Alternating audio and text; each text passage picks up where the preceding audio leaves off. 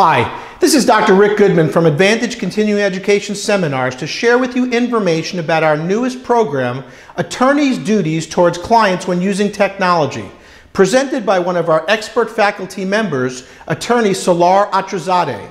The seminar will expand upon various ethical obligations that an attorney has towards his or her clients when using technology: cloud computing, digital currencies, encryptions, and wireless connections. In addition, you'll learn about the applicable rules when using technology for client matters. The seminar will also expand upon an attorney's duties of confidentiality and competence when using technology to transmit or store confidential client information. And you will discover when the technology is susceptible to unauthorized access by third parties. Mr. Atrazadeh will discuss the basic technologies and associated risks, and will also elaborate upon recent ethics opinions and court cases that could affect you and your clients. Additional topics covered are: what are the mandatory steps to evaluate technology? What are the duties when using technology to transmit or store confidential client information? What are the duties when technology is susceptible to unauthorized access by third parties?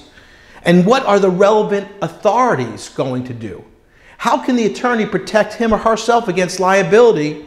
And what is Bitcoin and how can it be used by law firms? To discover what is affecting our world and your practice today, just go to www.advantageceseminars.com to learn more, or click on the link at the bottom of the page. Don't forget to sign up for the latest updates and news on how you can grow your business and keep up with the latest challenges affecting your world. So just follow us on Facebook, Twitter, LinkedIn, Google+, and of course, YouTube.